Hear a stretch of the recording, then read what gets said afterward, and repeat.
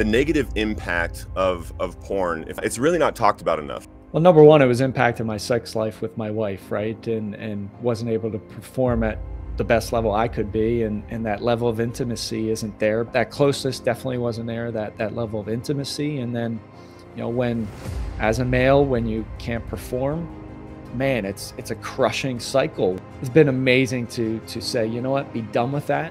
I've seen everything from the intimacy, from our sex life, it's all improved from it. If you're consuming something like that, you are you're looking at that person as an object to, take care of yourself. It also takes away creativity.